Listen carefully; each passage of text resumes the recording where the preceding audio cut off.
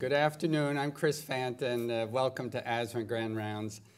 And because today is the last program of the academic year, I get to take just one moment to introduce next year's program and the exciting presentations that we have scheduled, including Peggy Lai talking about endotoxin in asthma, Jocelyn Cho at Mass General talking about the role of allergic inflammation in asthma.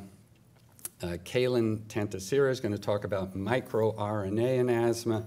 We've invited Juan Celadon to come back to give us an update on asthma in Hispanics, and Megan Harden to talk about asthma in pregnancy. So it's an exciting program ahead, and we'll send you reminders as the time comes closer.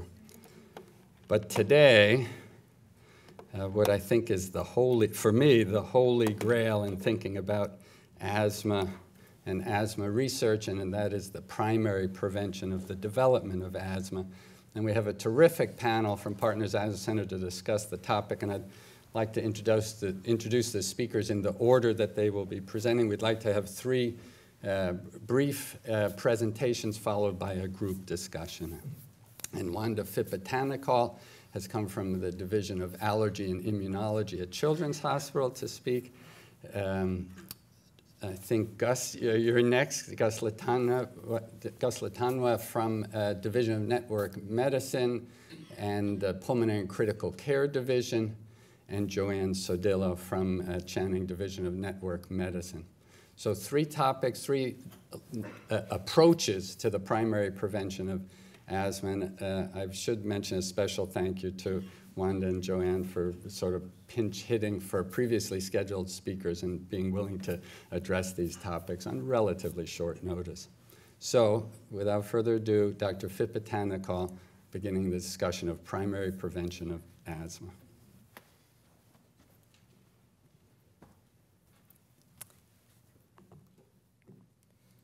Thanks very much. So I was given 15 minutes, and when we had to present this trial to get approval to get it submit, we had a 2-hour site visit. So I did have to truncate my slides, but I hope that this will help convince you that allergy is important in the development of asthma. Maybe by blocking atopy, we can actually prevent the disease. So my disclosures are there, and our charge in the next 15 minutes is to discuss this topic.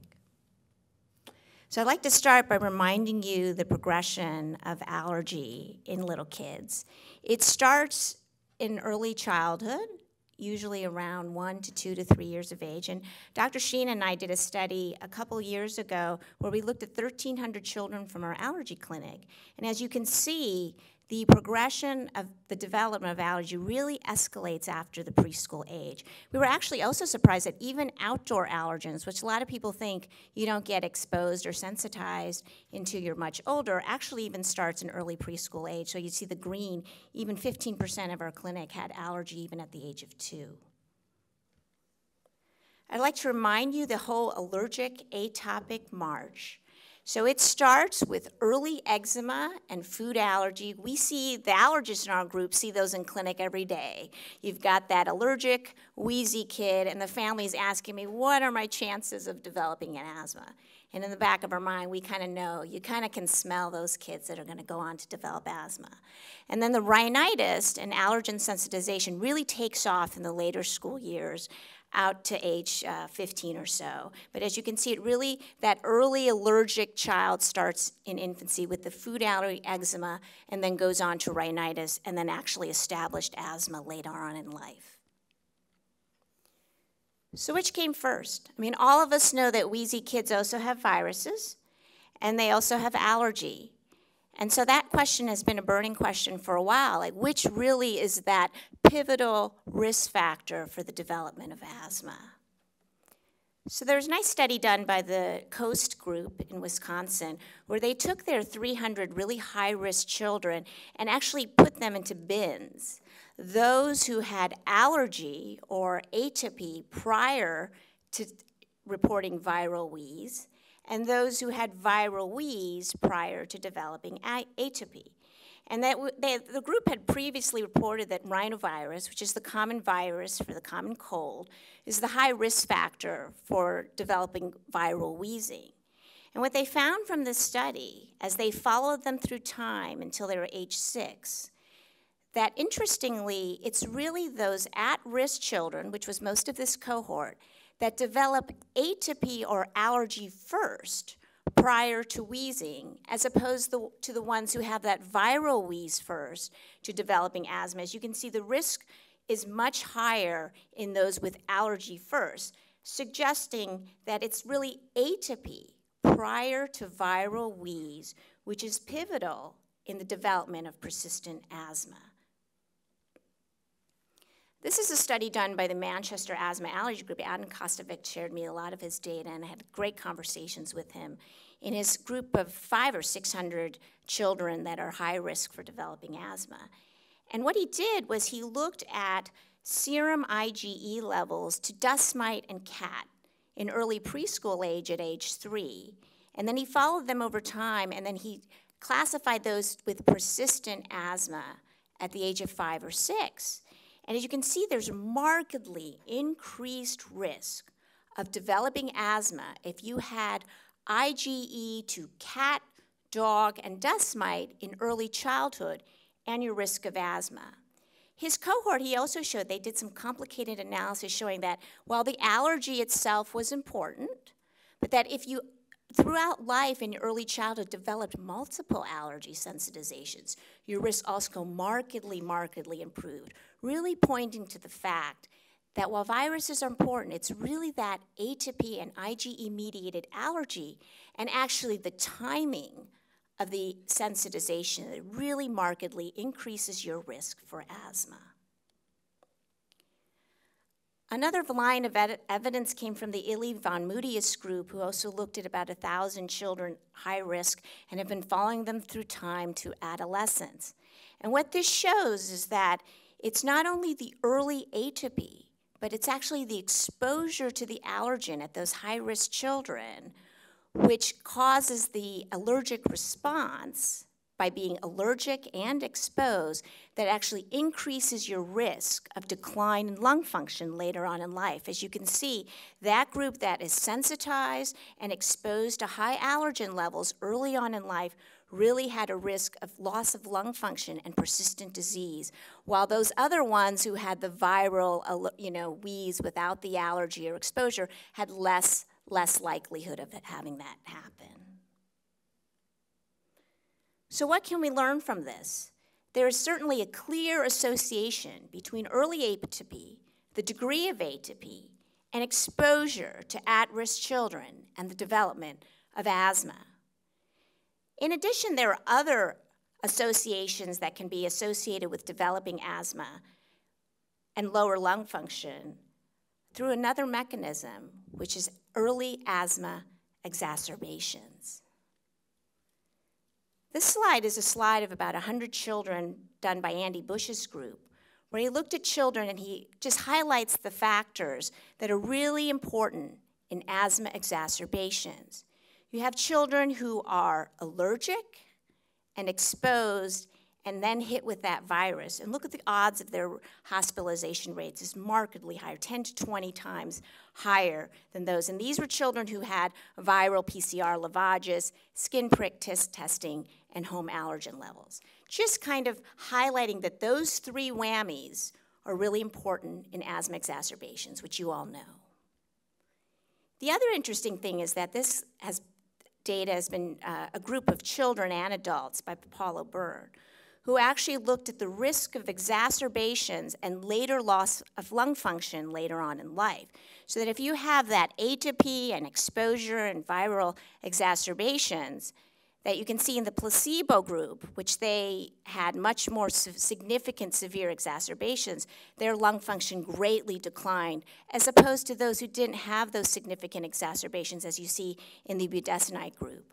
This data was also replicated in children in the COAST data that if you had early significant exacerbations, you had a much higher risk of decline in lung function later on in life. So what evidence do we have that interfering with early life exposure an IgE-mediated allergic response to this exposure can actually prevent atopy and asthma.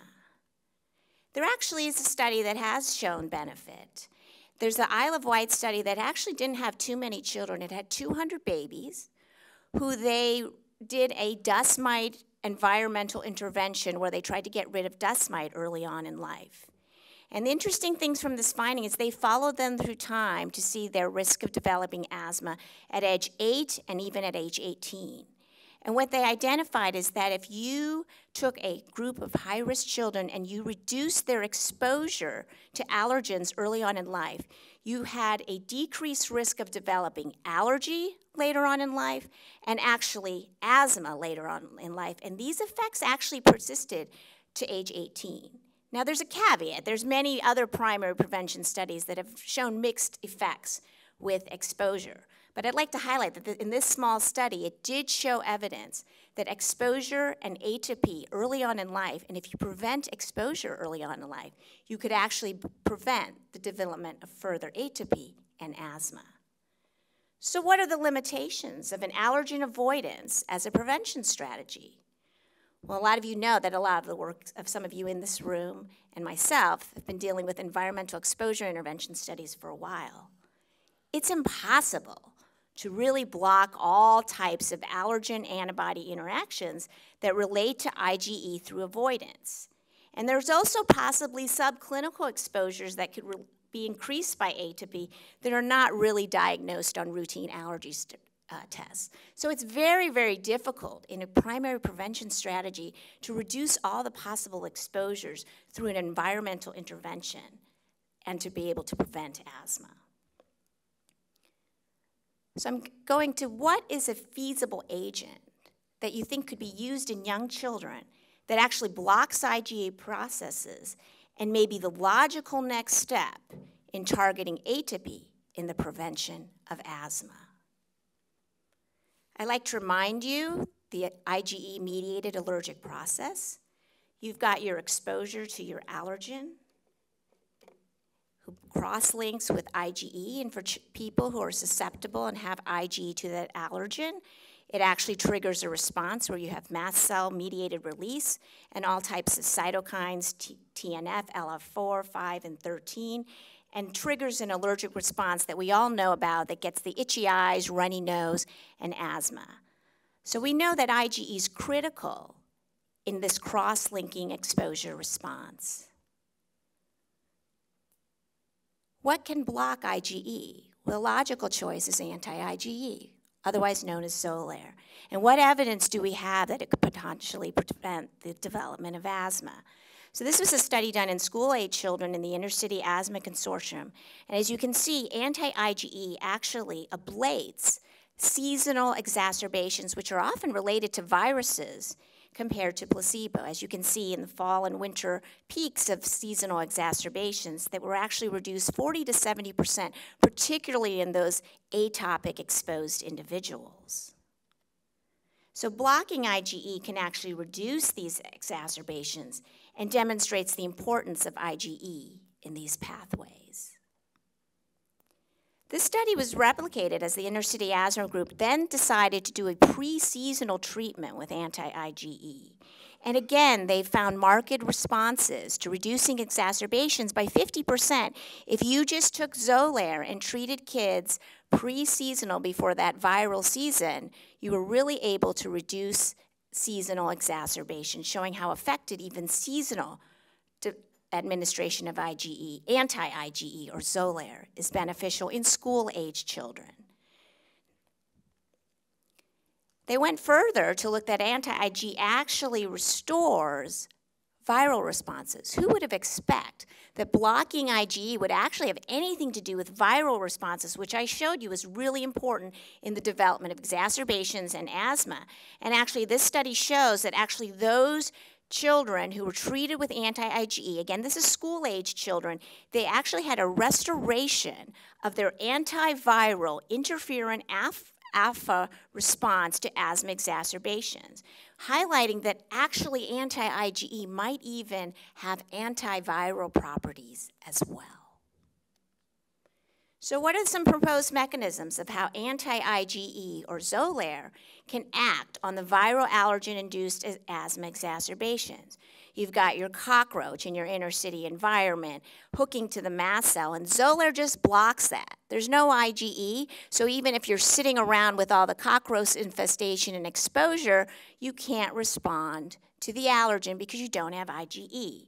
And also, the inner city asthma work had highlighted that you can actually block, anti-IgE can actually restore interferon alpha responses to viruses, giving a double benefit towards something that we know is very important in persistent development of asthma through exacerbations, highlighting the importance of IgE and A to B in these processes.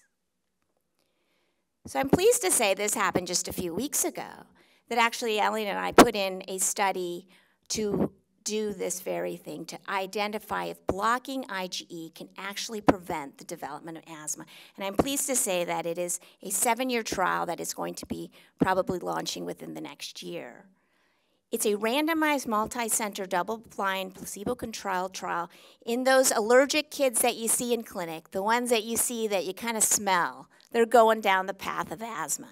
They're going to be allergic wheezers, and that we modeled it after the other prevention asthma study that was done by the CARE Network, which showed that giving 2 years of steroids, while it helped them while they were on therapy, didn't do anything in preventing the disease. So we're going to treat these young allergic wheezy toddlers for 2 years with anti-IgE, and then we're going to follow them 2 years off. And it's a 7-year trial. It's going to have 2 years of recruitment and 5 other centers. And we're really, Elliot and I are both really excited about launching this trial, because this will be the first study that's really identified early blockage, because none of those other studies, actually the FDA had not even ever approved using IgE down below age 4 for a study. And we now have an IND down to age 2 to test this very hypothesis. So by blocking response to the exposure early in life, really blocking, because we're not depending on an environmental intervention, we could actually prevent the disease. So just in summary, A to B is important. A to B in exposure is important. A to B exposure in viruses are important. And these exacerbations are important in persistent asthma later on in life. And that blocking IgE not only blocks the response to the exposure, but actually can restore the interferon responses to viruses. And that blocking these responses early in life, we feel really holds promise in actually preventing asthma.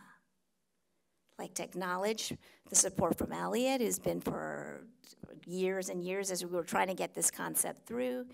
Genentech and Novartis for providing drugs, Teva and Merck for medications, the NIH, and all the clinical centers, including, I really call my generals who've been with me for the last 10 years dealing with the Asthma Clinical Research Center at Boston, which we will help recruit participants, and the other centers as well in Atlanta, Madison, St. Louis, and Tucson, and Hans, who helped develop some of the required mechanistic studies for the grant. Thank you.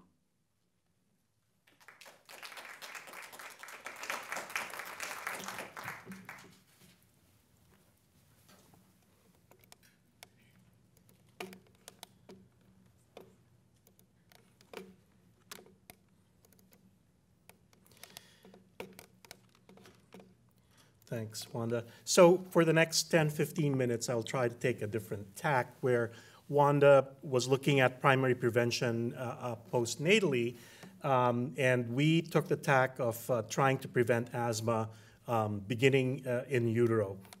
And so I will present to you some of the results from our trial where we supplemented women, pregnant women with vitamin D and follow the children up to age 3.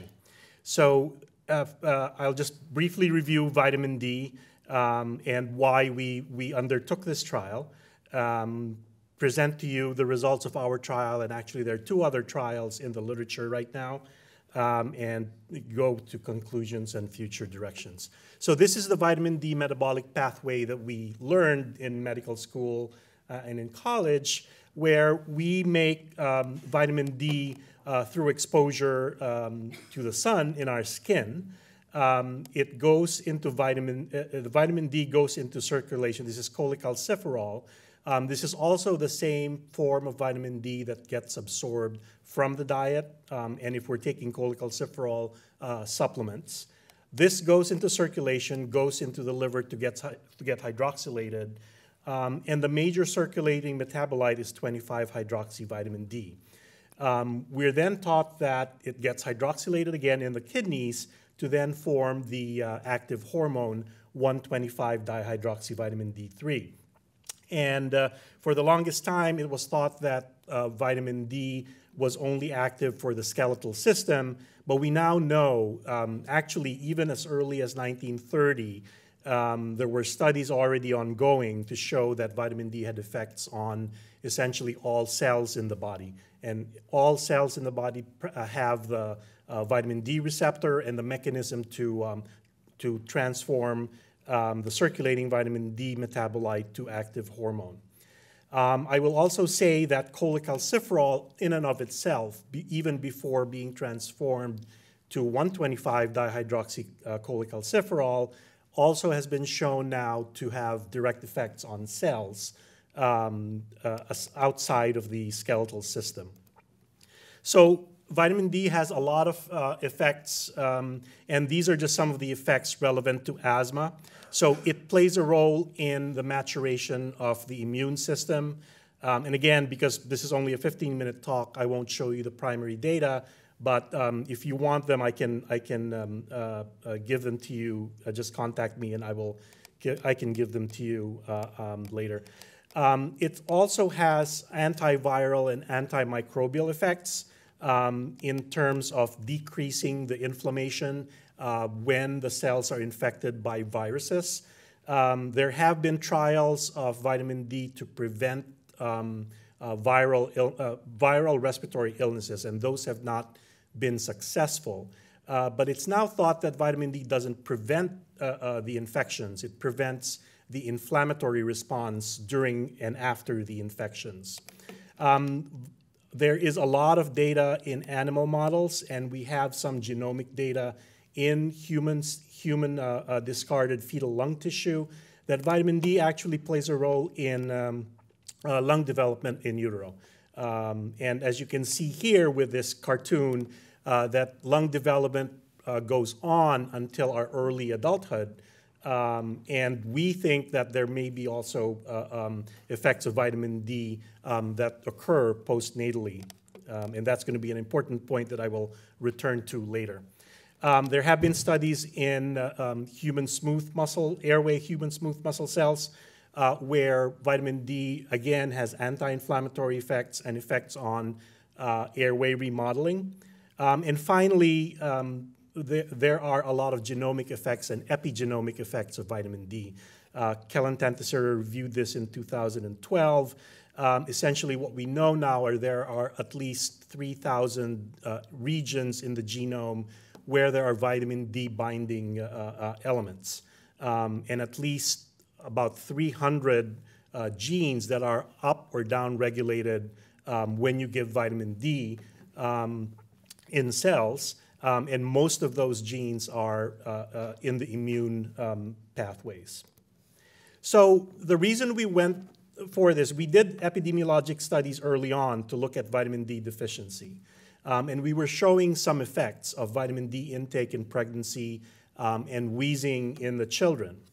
But the problem here is that vitamin D deficiency and insufficiency is very prevalent. And doing more epidemiologic observational studies will not get us any further, because if you have everybody who is in the insufficient and deficient range, you don't have as big a range to see any effects of the high vitamin D levels. So this is just a study that was published, and in this by Palacios and Gonzalez in 2014, and in this study, in this article, they actually had maps for infants, for adults, and for pregnant women. And you see the same pattern where there's widespread deficiency. Additionally, vitamin D is the only nutrient where we have shown, where it's been shown that there's actually decreasing levels. So this is data from Gindi, from N. Haynes, where they looked at 2 time points about roughly 10 years apart. And in that 10 years, there has been a halving of those subjects who have sufficient vitamin D levels thought to be 30 nanograms per ml. And again, if you look at this, African Americans are the ones who are at most risk for asthma and more severe asthma, and they're the ones with the lowest vitamin D levels. And so the thinking is that vitamin D actually works throughout life, and it starts with if you have low vitamin D in utero, that there's some epigenetic modification and programming that occurs. And that can either set you on a trajectory for disease. Perhaps there can be some modulation of that if you get higher vitamin D levels postnatally, but that will need to be tested. So we set out to do the VDART trial, which is the vitamin D antenatal asthma reduction trial. And this was a trial where we had 3 clinical centers, BU, WashU in St. Louis, and in Kaiser Permanente. And a few weeks ago, we unfortunately lost Bob Strunk, and it was a big loss to the asthma community, I think. And Len Beccarrier has taken over the PI duties at WashU. So we screened and enrolled women who were pregnant. And when we were thinking about the design of this trial, what we really wanted to do was get women before they got pregnant. But that would have meant screening thousands and thousands of women, and it would have been untenable. So what we did was we targeted an N of about 870 pregnant women. The earliest we could get them was around 10 to 18 weeks of pregnancy. We then administered questionnaire, we drew blood, we randomized them to 4,400 IU versus 400 IU per day of vitamin D, and this is vitamin D3. We then followed the pregnant women monthly. We used the urine calcium to creatinine ratio to help us monitor impending hypercalcemia, and none of the women developed that. We then drew blood again at 32 to 38 weeks, saw them during pregnancy, got information when they delivered, and drew cord blood. We then followed the children every 3 months with a phone call and had them come in yearly for anthropometric measurements and examinations every year. So this is the primary result of the trial. So we see that the green graph here are those in the placebo arm. The red are the ones in the intervention arm, the children in the intervention arm. And the y-axis here is the proportion free of asthma or recurrent wheeze. And we did a survival analysis. And what we saw was there was a relative reduction of about 20% in the children who developed asthma recurrent wheeze by age 3 in the treatment arm compared to those in the placebo arm. The absolute rate difference was about 6.1%. It did not reach statistical significance with a strict p-value of 0.05, but it was pretty close. And when you look at the previous years, you can see that there was actually greater reduction early on, and it looked like the effect was washing out by age 3. So again, going back to the point where in the design of the trial, we only supplemented the pregnant mothers. Again, we had wanted to randomize the infants at birth, but again, that would have meant doubling the N. And so we didn't have supplementation postnatally. So that may be one reason why we didn't get as big a difference as we had thought. We then said, well, let's look at the women who achieved vitamin D levels that were in the sufficient range. and that is this light blue curve here. And you can see that they were the group that had the least risk for developing asthma wheeze by age 3 in the children, compared to the placebo group that had low levels throughout.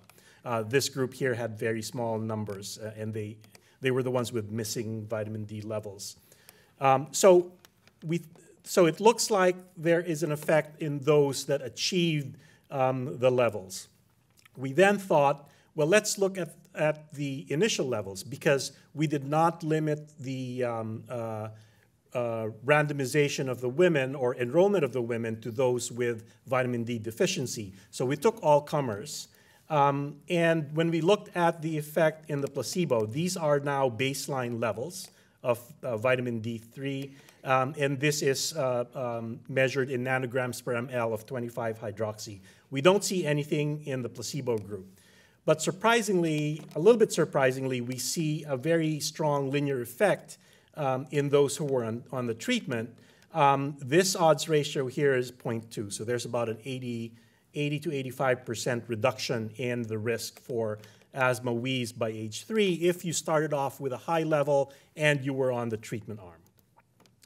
So then we said, well, it looks like achieved level is important. It also looks like initial level is important. And so what the concept of having high levels throughout pregnancy seemed to be coming out here. And when we looked at those women who had initial high levels and achieved high levels, they were again the group that had, their children had the group that had the lowest risk for developing asthma wheeze by age 3. So there are actually additional trials in the literature. In the same issue of JAMA where our trial was published, there was this trial from COPSAC. They enrolled 623 women at 24 weeks gestation, so later than ours. They had a lower dose, which was 2,400 IU plus 400, so essentially 2,800, versus placebo plus 400 IU per day. These were their main results. What they saw, their hazard ratio was 0.76, so about a 26% reduction, very similar to what we found, but not significant. They also did, however, an analysis looking at achieved levels. And again, those who had the lowest achieved levels had the highest risk in their children for developing recurrent wheeze by age 3. So again, the concept of the level, achieved level is coming out, I think. There's another smaller trial, the Gold Ring trial, but they only enrolled about 180 women. They enrolled them into 3 arms, a placebo group where they did not give vitamin D, a group they gave 800 IU per day, and a group they gave 1 single bolus of 200,000 IU. And when you look at, when we did a meta-analysis of these 3 trials, looking at recurrent wheeze as the outcome, we see a significant effect, whether it's including the 3 or just the 2 ones where we were earlier, where we supplemented earlier. And so what do I take away from all these? So I think the results from these 3 trials are very suggestive that prenatal vitamin D supplementation has an effect on early wheezing phenotypes.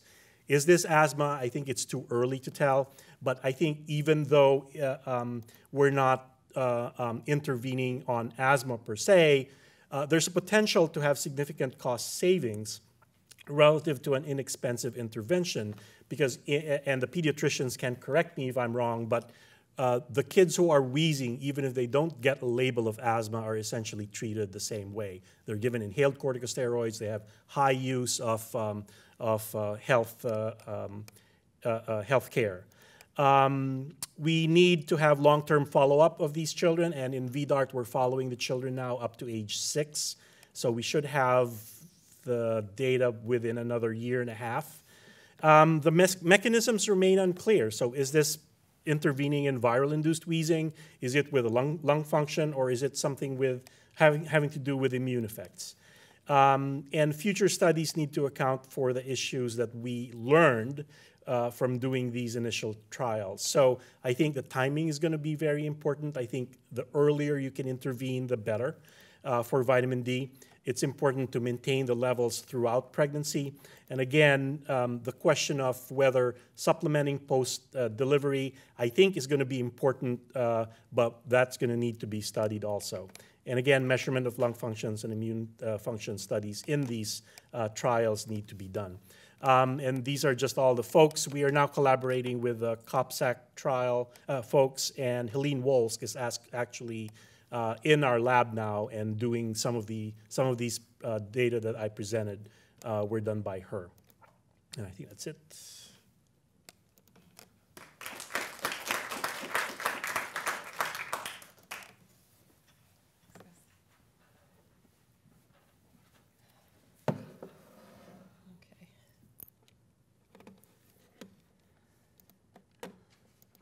Okay. So hi, I'm Joanne Sordillo. Can everyone hear me okay? Thank you for inviting me to speak. I'm the last topic and probably the least certain one, but an interesting one. And this is about the early life microbiome as a potential target for the primary prevention of asthma. So first, I'll just discuss the microbiome in general and all of the different types of functions it does for us, just as a bit of background. So many of you may know that the microbiome is important for biosynthesis of vitamins and amino acids, metabolism of therapeutics. Can you guys see my pointer? Yeah, there you go. And there's another interesting function that's gotten a lot of attention recently, which is that the microbiome can produce neuroactive metabolites and potentially alter neurologic development and have implications for neurological outcomes. But as asthma epidemiologists and clinicians, we're really interested in the effect of the microbiome on the development and training of the immune system. Now, I have a bunch of factoids listed up here about the microbiome, and these numbers are always changing. But it's estimated that there are about 400 to 1,000 individual species of bacteria in the gut, 3.3 million microbial genes, so the microbial genome kind of really outnumbers our own. The microbiome functions as an immunologically and metabolically distinct organ, and we've had a symbiotic relationship with the microbiome, with our own microbiome, for millions and millions of years. In continuing the background a little bit, the microbiome can be considered another dimension of omics, right? So we have genomics, transcriptomics, proteomics. Recently, metabolomics has gotten a lot of attention, and now we're discussing microbiomics today. And of course, you can think of all different types of ways that these other omics might interact with the microbiome. For instance, host genes can influence the selection of microbes. The microbes themselves produce bacterial metabolites that contribute to the metabolome, and all of these omics have implications for our immune system development. And I should mention also that the gut microbiome is the largest source of immune stimulation, so another important factor to consider as well. Now I have this slide up here showing a nice diagram from a Nature review published in 2013.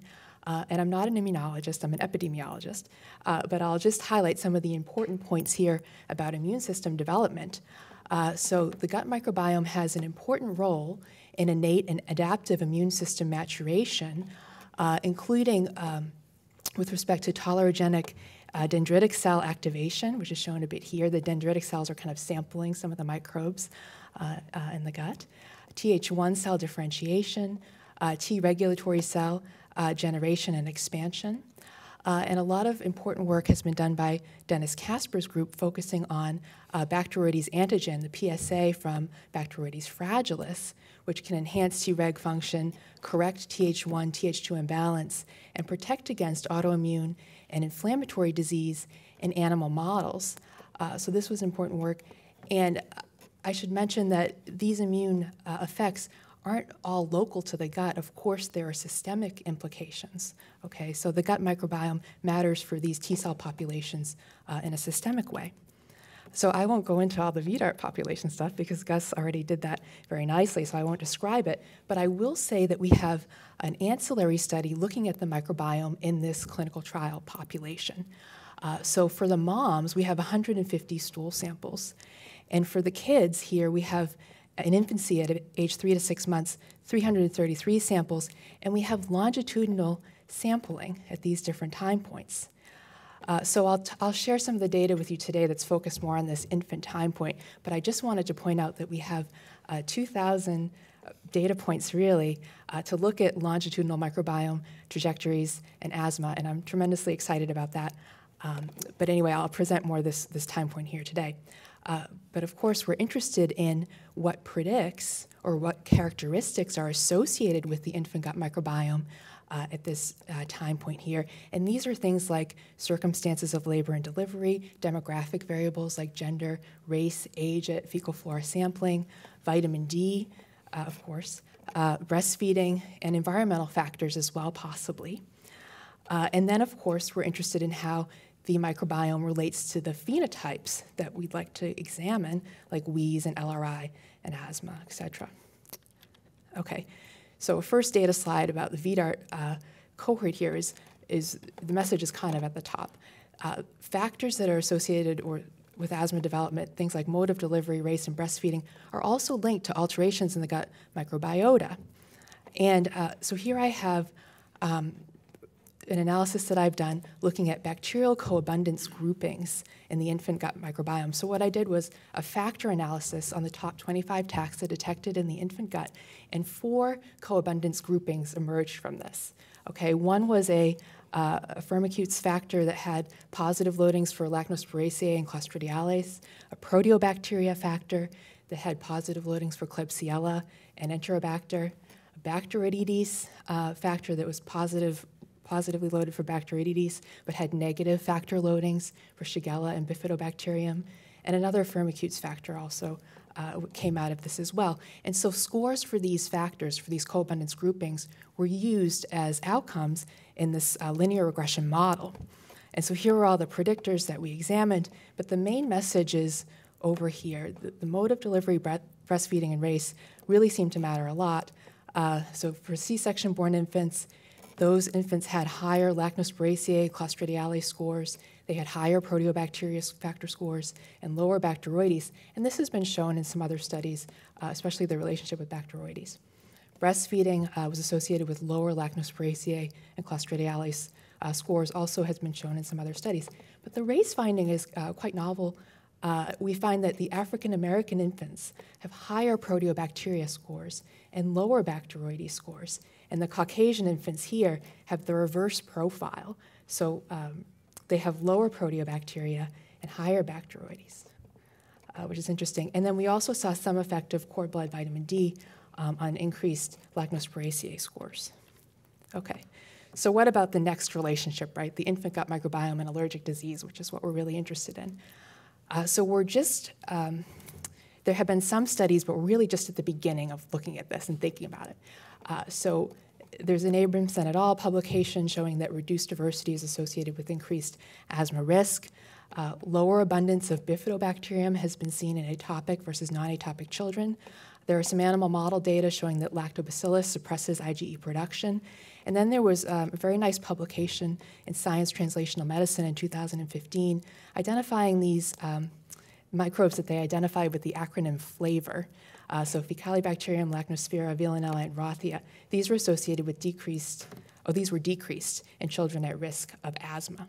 And so here's a figure from that publication, this Arrieta et al. Publication. And you can see this is the microbiome at 3 months. These are the taxa, the flavor microbes, as they call them, at 3 months and at 1 year. And this is actually relative quantification by qPCR, I believe.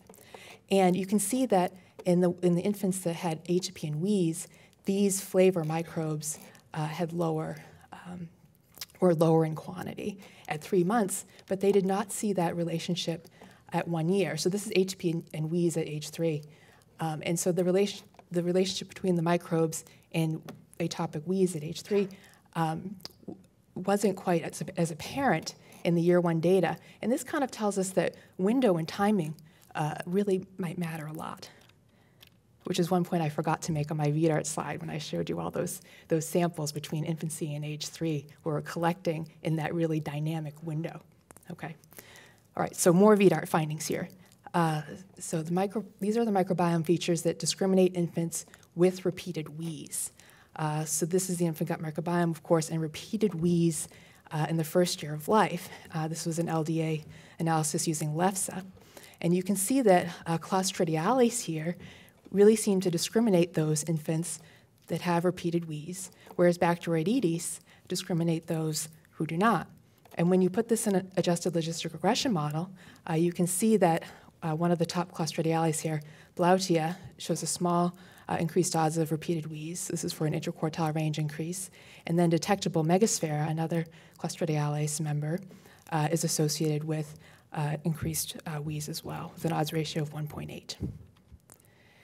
Then we also looked at LRI, lower respiratory tract infection, and found that the infants that had greater relative abundance of proteobacteria like Escherichia and Chronobacter were more likely to be classified in the LRI yes category, whereas infants that had Paptonophilus and Cluivera were more likely to not have experienced an LRI. So these were discriminating features of the microbiome for LRI.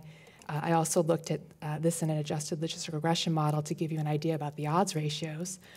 So for Chronobacter, there was an odds ratio of 1.5, 1.4 for Escherichia, and then here are the protective effects potentially of these two microbes within the Clostridiales and Enterobacteriaceae group as well.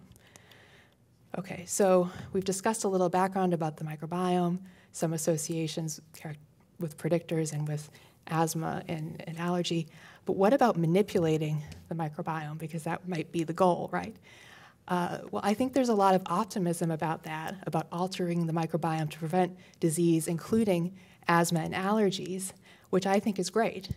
But there's still a lot that we have to learn before we delve in and start changing the microbiome, I think. For instance, we need to learn more about the specific communities and their functions and metabolites that confer protection or alternatively have adverse effects. We would like to know more about microbial interactions with host and environmental factors. And then we'd want to understand more about the impact of stage of life and timing. You know, when are we going to intervene? We think that this infancy through age 3 time point is, or window is most likely key, but it would be better to investigate that more first.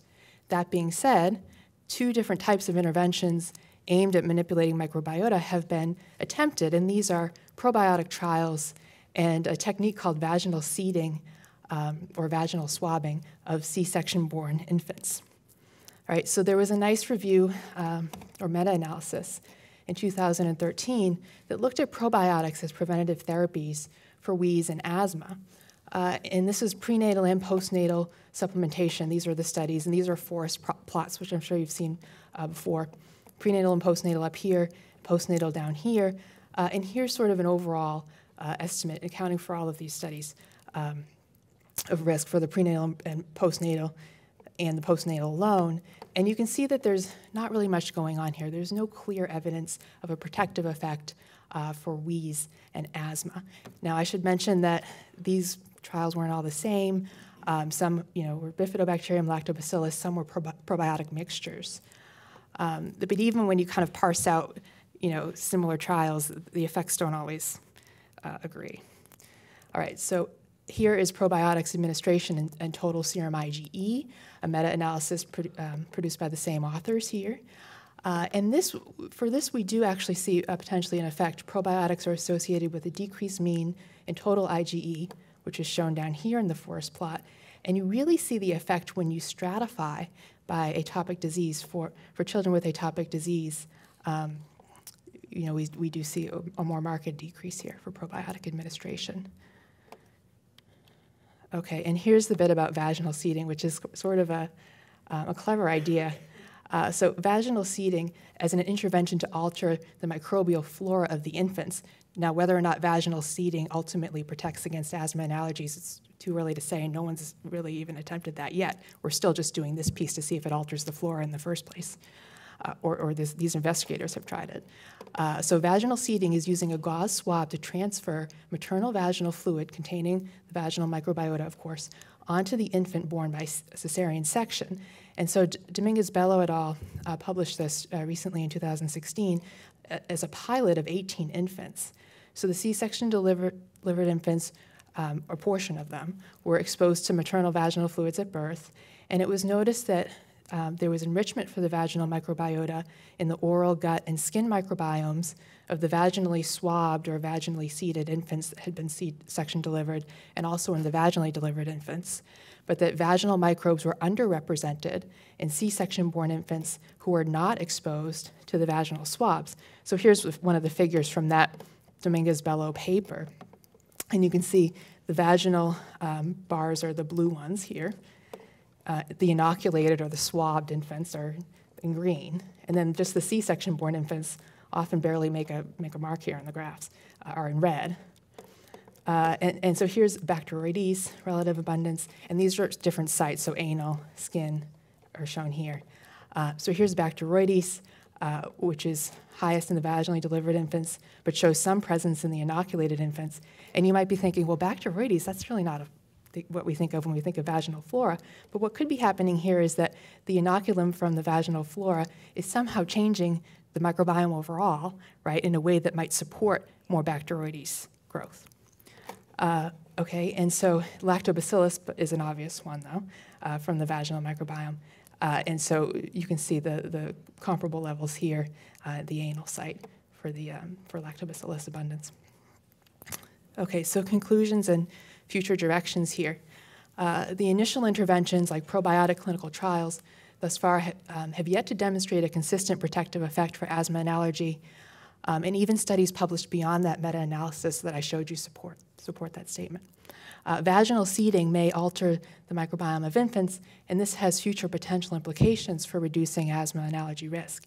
But further studies are required to understand how the microbiome impacts asthma and allergic disease incidence before we can really make strong recommendations about what to do in terms of specific microbes or microbial products to administer as preventative therapies.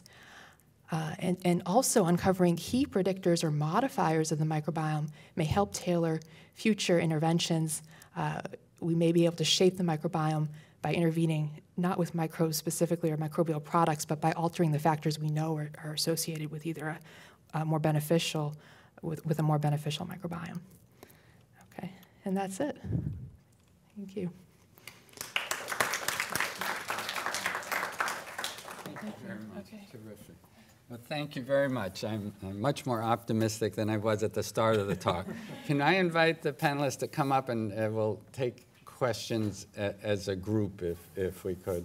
And we open it up for your questions. And I always get to start while you think of a question. I wanted to follow up on the issue of timing and when an intervention is important, or perhaps even the duration of the intervention. That is, let's start with you, Wanda. If you stopped an anti-IgE intervention, at what age do you think you could stop without then the risk resurfacing? That is, those who are predisposed to develop asthma, how long does that risk persist? And how long would you have to introduce an intervention in childhood? So from all the studies that I quoted and some others, it's really that early window of preschool age where if kids are developing more allergy in that early stage, it's much more of a risk than if you're developing at age 7 or 8 or 9. So that's why we think that that treatment at age 2 to 3 is that critical window, and that will follow them afterwards. Now, sure, you could always think about doing some pregnancy studies and things. Clearly, IgE blockade is not feasible in those. But as we've seen, some of those challenges are, too, of what's passed on to the infant. You know, people are always thinking earlier is better, but from some of the data I've seen, I think that there's an early critical window that's not too late. And if you saw the atopic march, it actually goes on into school age. So even if you probably intervened even a little bit later, it still might not be too late to modify the disease. You might not do primary prevention, but you got to at least test the concept that you can modify the disease before you go I just wanted to follow up. My question was really, how soon can you stop? So not how early do you have to begin the intervention, but at what point, if you stopped, would there be a risk that now, you know, at what point does low vitamin D put you back at risk, having supplemented it for the first years of infancy, or that sort of thing? I mean, I mean, those are good questions, but from what I've seen, it's that those couple of years early, and you've got to stop sometime if you're going to do a prevention study, right, in the feasible time that we're able to identify. I don't see it feasible to treat somebody forever with some of these things. Vitamin D you might be able to, but so far we haven't seen. So I think in an immune modulatory thing, a couple of years should at least give us a signal. Yeah, so I think the answer to the question is really, it'll depend on what agent you're looking at. Sure. So vitamin D is not a biologic. It's relatively cheap, and if you ask Scott, everybody should be on vitamin D throughout life, right?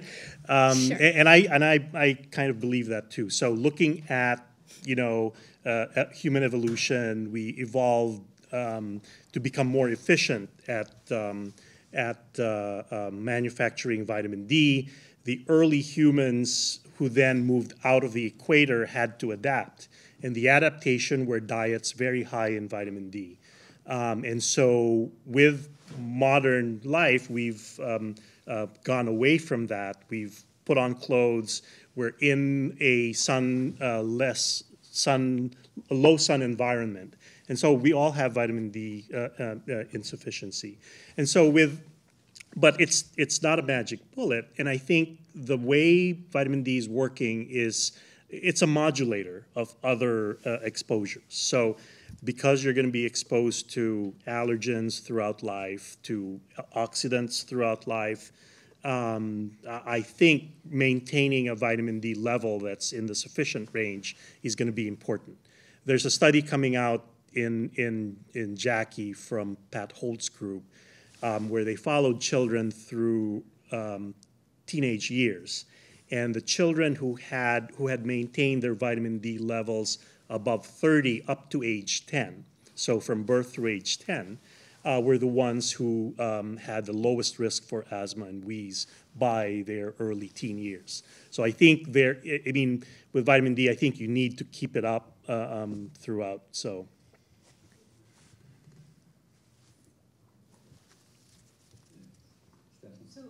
All three of you were talking mostly about early onset asthma, childhood asthma. Mm-hmm. What about all these factors as they affect late onset asthma, adult onset asthma? What are the data there? So from an epidemiologic standpoint, we think that at least the data that we know about are that most of these quote-unquote adult onset asthmatics probably had some symptoms when they were young that either they don't remember or they've quote-unquote grown out of their asthma. But I think there are some real folks who do develop asthma and allergies when they're much older.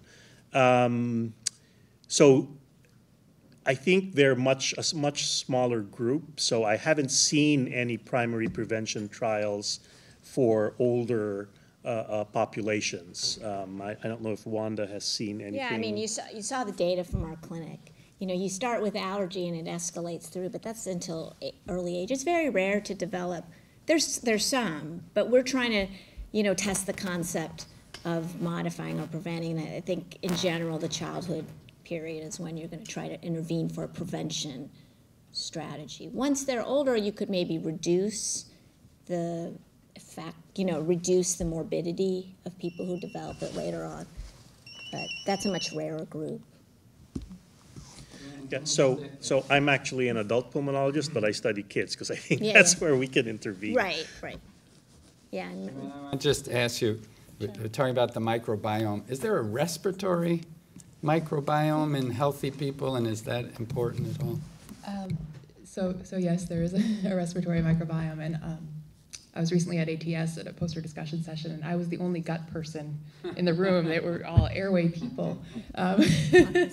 So yes, for sure, there is a respiratory microbiome. The gut's being studied more, I think, for early life. Before, I think more studies have been done in the airways, looking at severe asthmatics or asthma exacerbations. Although there are a couple of studies looking at airway microbiome in asthma development. One found that streptococcus in the nasopharynx in early life is associated with increased asthma risk. And I believe another might have found that more Excella matters as well. And actually, I didn't mention, I mean, I just talked about the anti-IG study because that's the one I'm leading, but we are starting also a primary prevention looking at killed bacterial lysate. Fernando Martinez is the PI in Tucson. But so that is in infants that are healthy, giving them, and we probably will be altering the microbiome, but that's a gut mechanism, and we'll probably be collecting stool as well. So that's another strategy that people are trying. As Joanne showed, the probiotics has really been a mixed bag. And maybe part of it is we don't fully understand the microbiome as well enough. It's hard to intervene. We understand that you have an allergen and you block it with, and you have IgE, you cause the thing. So at least we have a better understanding of that mechanism. Yeah, I think my bias is that I think because of the amount of bacteria that you're exposed to in the gut, that probably starts off in the gut, and you have priming or priming of your immune cells there, and then there's homing to the lung. So I think in diseased subjects, asthmatic, COPD, CF, they definitely have altered microbiomes. But whether their altered microbiomes begin before disease starts, I think is still a question. The Chow's study from COPSAC, they did a sub-study looking at nasal swabs, and I think it was gene expression. And in those who were given vitamin D, their microbiomes were sort of geared towards, again, protective microbiomes in the airway. So maybe there is an effect there, but it's a relatively understudied area at this point. Yes, Nora. One last question then. Okay, thanks. So congratulations on the grant. Fantastic. Are you guys gonna be able to do some other, such a neat study to immunomodulate infants and uncommon, obviously. I'm just wondering how many other things you guys are gonna be able to address with those. Like, will you be able to see food allergy sensitization? Oh, I mean, I'm an allergist, so we're following the whole allergic atopic march. I mean, that's why NIAID is actually very prepared to follow this cohort for a long time, because no one has intervened on IgE at this age. So absolutely. The grant is an asthma prevention study, but we're going to follow. The other thing about the timing, the recent stuff with Gideon Lack, where he had his primary prevention strategy for food allergy, they just did it for that year, and those effects, there's been back-to-back papers annually coming from their group showing that the intervention sustained benefit.